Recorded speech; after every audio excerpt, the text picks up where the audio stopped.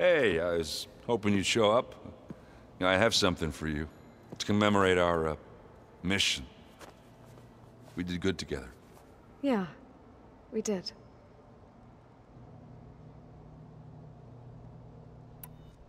You, talked to Tilda at all? I tried. I don't think even a hot forge could melt that ice. And you say she wants to help? I think so. Well, let's hope. I gotta go.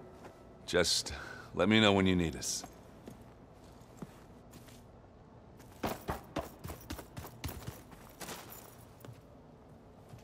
Aloy, it appears that we have some interesting new guests. I'm glad to see you're okay, though. I heard you gave the Tenakth something to talk about. I was half expecting you to burst in through the ceiling riding a sunwing. Sorry to disappoint.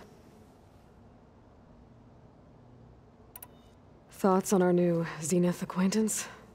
I'd say she smells like death, but even death smells of something. She's more like a cold piece of metal, bent on repelling all semblance of life. She's definitely different. I have to go. I trust you to keep things civil around here? I'll make sure Aaron doesn't punch Sylens in the face, if that's what you mean. Thanks.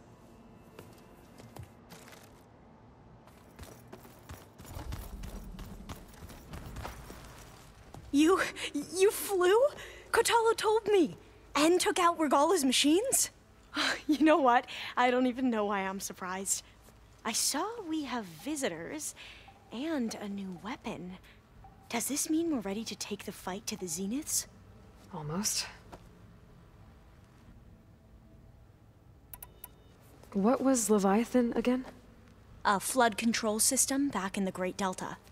It was built by Eileen Sasaki, another of our ancestors. If we can acquire the data on it, we might be able to fix the system back home. Then my sister, my parents, other families won't have to live in fear of their homes washing away when the long rains come. Right. And to find it, we need to head back to San Francisco. I suppose you saw that Tilda is here. Our very own Zenith. I almost went up to her to ask her, well, every question I've ever had about the legacy. Every diviner I know would kill to get 5 minutes with one of the old ones. But now that she's here, all I feel is a vague unease. I don't know if I'm scared of finding out more uncomfortable truths, or just scared of her. Probably both.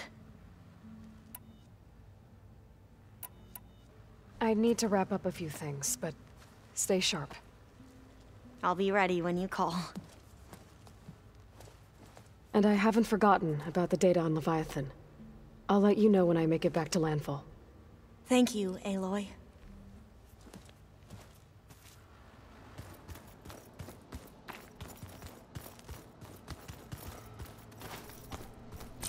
There's Gwen stuff in here now. Must be all of us.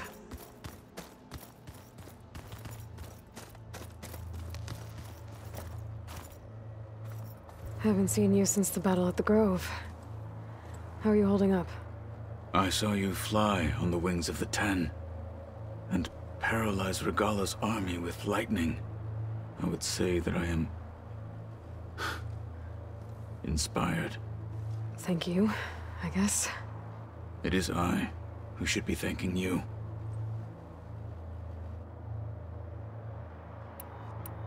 I bet people are curious about that new arm of yours. None more than our Quen ally, I assure you.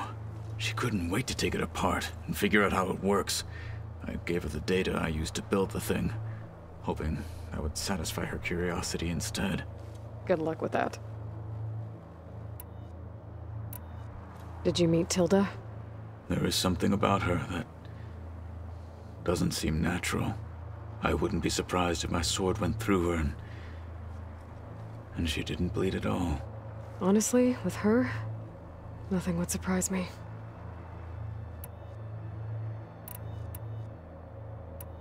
Your people keep mentioning the wings of the Ten.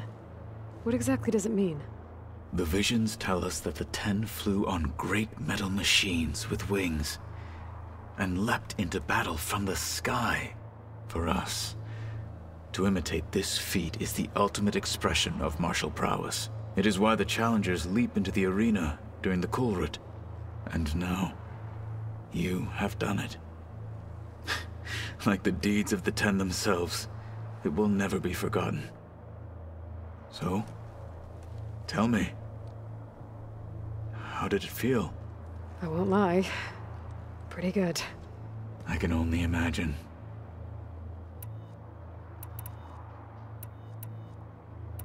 I have to go. But I'll be briefing everyone on the plan soon. Understood.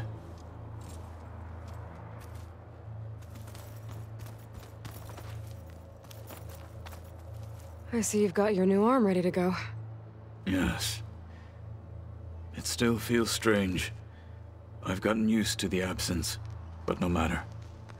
I'm sure I will need it before the attack on the Zenith base is through.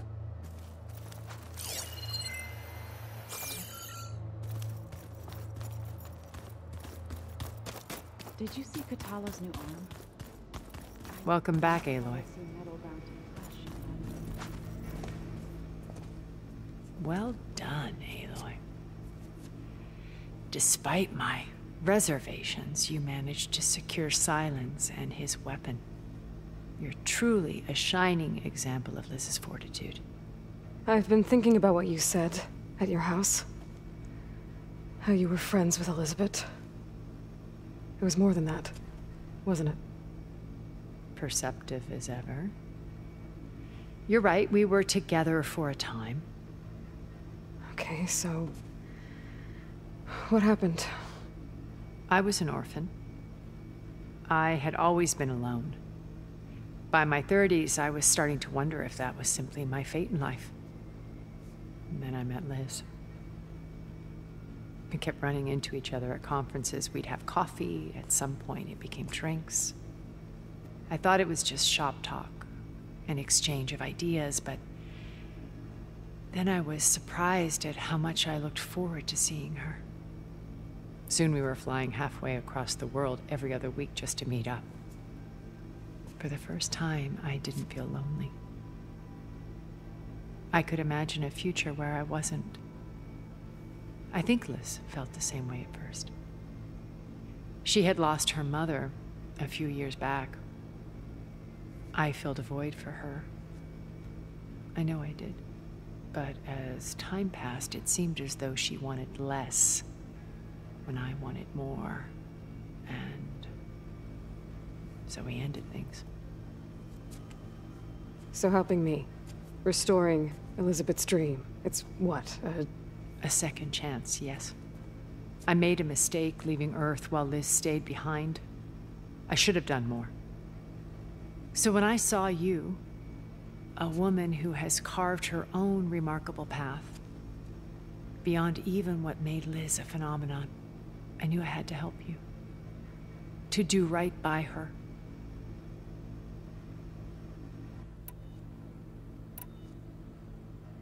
Why do you think Elizabeth pulled away? I've wondered that for 1,000 years. She was brilliant, visionary. She cared so deeply for the world, for the betterment of humanity. But it also felt like she kept everyone at arm's length, including me. She never wanted to share her burdens. I think, in the end, she had a core that she never let anyone be part of. Sometimes I wonder if anyone really knew her. I found a recording of you and Elizabeth back in the proving lab after Zenith's attempt to steal Gaia. Yes. A most unpleasant conversation. She said something after the call. I think she regretted how things ended between you. Did she? All this time, thank you for telling me. I've always hated that those were the last words we ever said to each other. And that her last impression of me was as a functionary of Zenith, not who I truly am.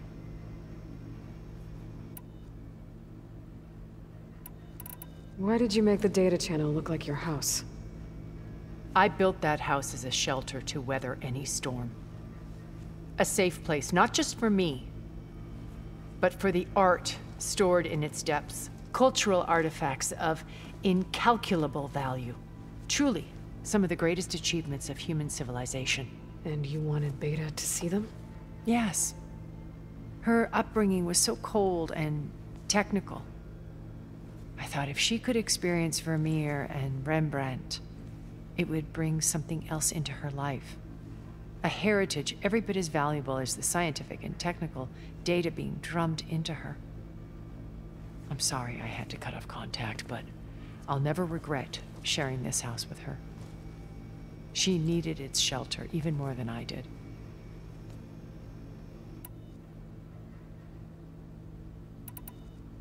You said before that you're not like the other Zeniths. That you never were. But you went along with all of their plans.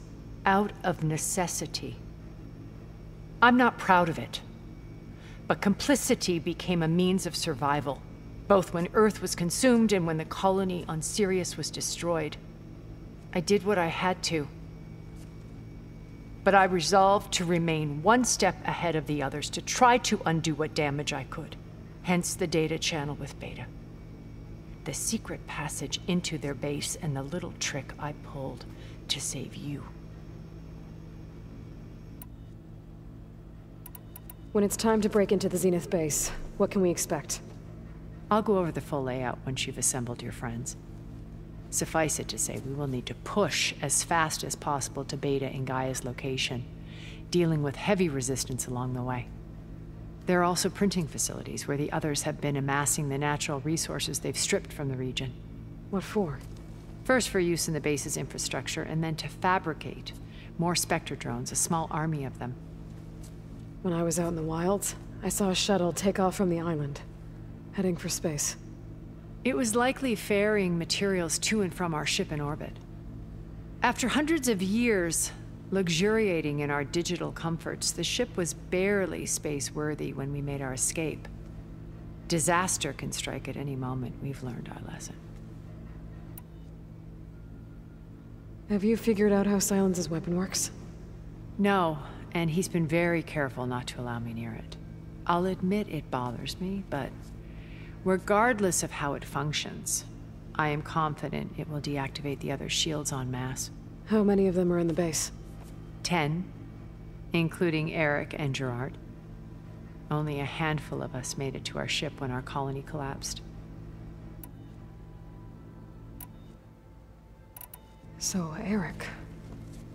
was he always a bloodthirsty psychopath? I believe he got worse over time. On Earth, he was the founder of a profitable private military company. A band of cutthroats, in other words. Even as governments abandoned human combatants in favor of automated warfare. He found success with clientele that required a more personal touch. There were also rumors that he personally hunted and killed his targets. On occasion, all for the thrill of it. But on Sirius, he retreated to virtual reality simulations. In them, he could go on rampages as violent as he pleased, though I suspect with diminishing satisfaction. All of his tribe believes he was one of the greatest people from the old world. Then they would be quite disappointed to meet him, though I'm sure he'd bask in the adoration. What can you tell me about Gerard? He was the head of the world's largest financial conglomerate, and as such had dealings with almost every major corporation. It made him one of the wealthiest people on Earth, and certainly the wealthiest among Far Zenith. What does one person do with that much money? Buy more power, more influence. Gerard's always believed himself to be a refined patrician, able to maintain control with a polished smile. But beneath that exterior is a cold and calculating operator. It was his decision to restrict Beta's upbringing to her digital educators, the avatars of the Apollo database, while we were painted as her benefactors. Well, we'll deal with him soon enough. And the others. I would very much like to see his face when he realizes we've beaten him. When I was in the ruins of Vegas, I found data on a man named Stanley Chen. I think he was a Zenith. Stanley, ever the optimist. He was one of the good ones. When we established our colony, he built an exact replica of Las Vegas in virtual reality. Lights, shows, gambling, every detail perfectly recreated. And while others cloistered themselves in their own fantasies, he flung his doors wide to everyone. The way you're talking about him, I'm guessing he didn't make it back to Earth? No, he perished when our colony was destroyed. He would have been thrilled to discover that part of his beloved city survived.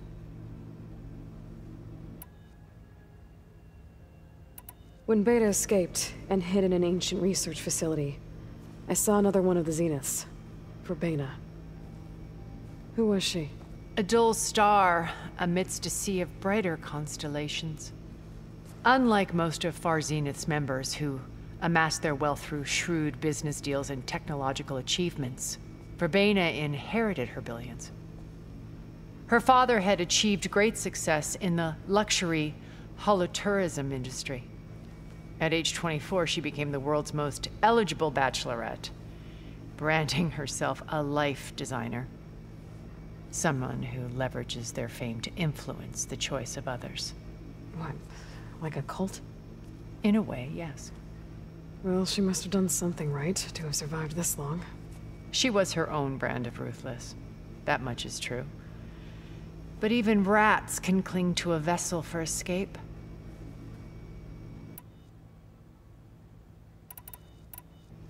Okay, so I've had run-ins with a handful of Zeniths. What about the rest?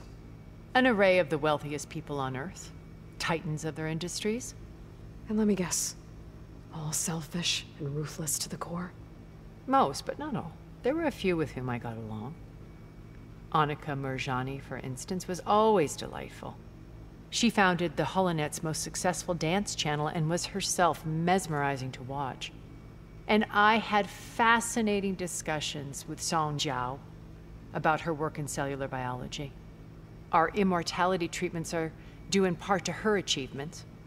But then there were others like Devin Miller, the CEO of a fast food printing corporation. His only real preoccupations were perfecting his golf swing and taking self-hollows. When I think about all of us, we really should have accomplished more. We had eternity.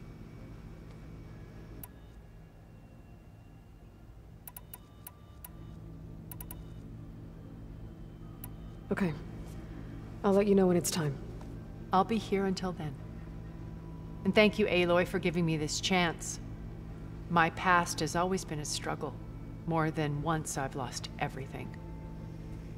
But when I look to the future, I see Liz's dream fulfilled. A universe of new possibilities.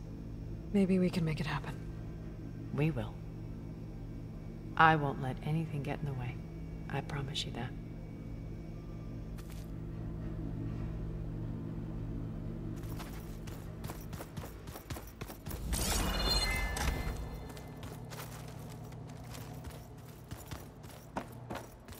You know, we've never played Machine Strike together.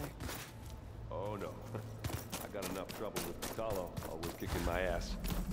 Who says I'm any good at it? The way my luck's going, So, I'll bet you're a pro. you return.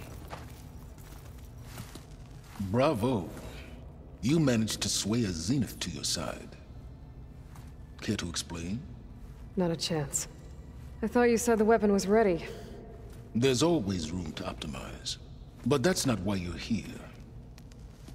I assume you want to comprehend my undertakings. So, ask away. Since when were you so forthcoming? Since you turned this into a waiting game. And as it seems you have found modest success, perhaps I'm willing to be generous.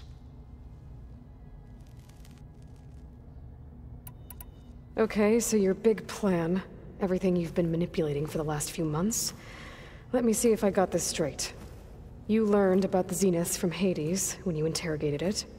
Then you came up with a plan to defeat them by using a Tenakth army and that weapon. And to get the Tenakth to fight for you, or rather the Sons of Prometheus, armed Regalla's rebels with override tech. Did you have an actual question, or are you still playing catch-up? So all this time, even before I found the coordinates at the Spire, you were out here scheming. Why couldn't you just tell me? When I learned of the Zenith's return to Earth, I laid out my plans. I knew I would one day require an army of overzealous Tenakth to assault the Zenith base. The casualties would be extreme. And I knew you would never allow such a sacrifice, no matter how necessary. Thus, I devised a means to remove your interference from the equation. At the Hades Proving Lab.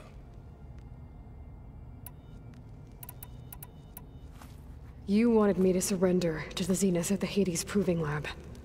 They almost killed me. Based on everything I knew about them, I concluded they would find you a useful asset, thereby keeping you out of harm's way and, more importantly, out of my way. So you really didn't know they had their own clone of Elizabeth? No. Unfortunately, there was no way I could have known that particular detail. Detail? Well, I guess if it wasn't for that, we wouldn't be here today. Tell me about the weapon. How does it work? I've upgraded the delivery system. It now emits a wave-like effect covering a significant distance. That doesn't fully answer my question. No, but I'd be a fool to reveal its inner workings. After all, why did you withhold your plan for dealing with the Zenith drones? Yes, even you can appreciate the value of secrecy when warranted. Suffice it to say that the weapon will work. The intricacies of how is knowledge that is mine alone.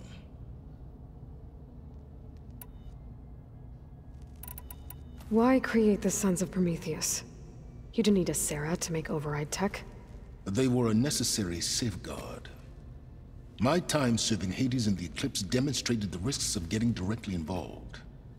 Through the Sons of Prometheus, I could execute my plans, all while remaining anonymous. Except to a Sarah. How did you get a Sarah to work for you? I knew there was an associate of the Oseram tinker, Dervahl, who escaped his failed assault on Meridian. It was trivial to track her down and gain her cooperation. She wanted to succeed where Dervahl had failed. So you promised her Regalla, and the Tenakth. The Sarah would help you create a machine-riding army that wanted to see Meridian burn as much as she did. And so a partnership was born out of thirst for blood, bonded in mutual self-interest. You think you had everything figured out, huh? I did. Why help Regalla take over? If you wanted an army, you could have just gone to Hekarro. Before Regalla's rebellion, Hekarro was only concerned with battling machines and fostering friendships with the Karja. Even if I gained his ear, he would never agree to send his forces to battle a threat he couldn't understand. So helping a bloodthirsty exile was easier? Yes. Exceedingly so. All Regalla craved was war, against the Karja and anyone who threatens the Tenakth. She would have led the tribe into battle without question, which was precisely what I needed. While I was out there, I had a couple run-ins with the Quen. The tribe from across the ocean. And? Their entire tribe was shaped around the discovery of focuses. One of them, Alva, even joined me here. Don't you want to know more about them? No. They stumbled upon the greatest technological artifact from the ancient world, and what did they do with it? They shrouded the knowledge they unearthed in mysticism and taboo, creating a pantheon out of corporate shills. Yes, well, it also led them to Thebes. Did it now? So those run-ins with the Quen I mentioned. On one of them I teamed up with their expedition to search Thebes. We found Pharaoh at the end. You must have needed Omega clearance. So, what was it like? Worse than you can imagine. He single-handedly wiped out collective human knowledge. I'm sure it was still less than he deserved. Let me guess. You would have scraped him into a jar so you could prod his brain, like what you did with Hades. For a start. All right, Silence. I think I've talked to you long enough. I'll let you know when it's time to go. And try not to mess with Tilda while you're in here, okay? I don't need the two of you butting heads. Ah, yes. About your Zenith ally. I wonder if you understand what kind of person you're dealing with. For someone to live as long as she has, outlast as many calamities, well, your goals may be aligned now, but I'd watch for the moment they diverge. Yeah, I'm aware. Reminds me of someone else I know. Survival is only a necessity to my greater purpose, Aloy. I'd hoped you'd recognize that by now. Do you know something or not? Oh, I know a great deal of things. But on this, just call it a feeling. Oh, a feeling? You mean you finally had one? Huh. Guess even you can change, Silence.